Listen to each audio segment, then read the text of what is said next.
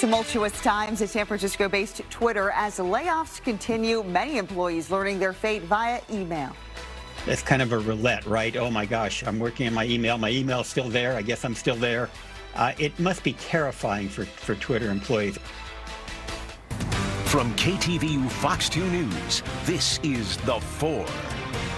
Yeah, you can bet it's an unsettling situation here on Market Street. We're learning more this afternoon about those mass layoffs at Twitter and the response from Elon Musk as advertisers pull out of deals with the social media platform. Welcome, everyone, to The Four on this Friday afternoon.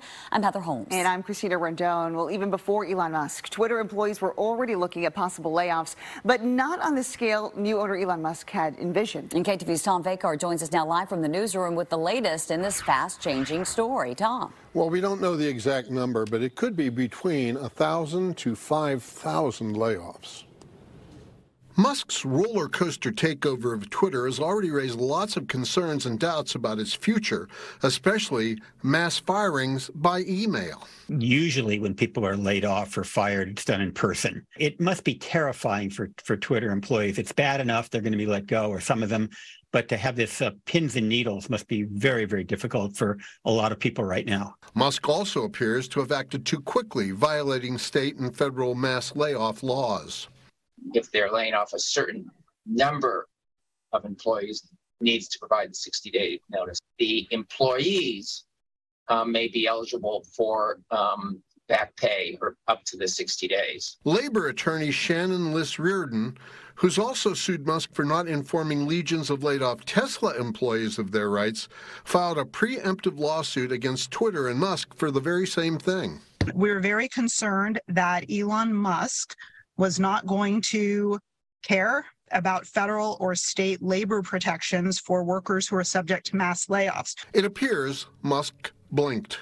Because we know that a number of employees have now gotten notices that their separation date will be January 4th, so that they will get pay for another 2 months. They're also supposed to get stock equity payments promised by them in the purchase agreement. And if any of this was done by discrimination, the lawsuit will stand.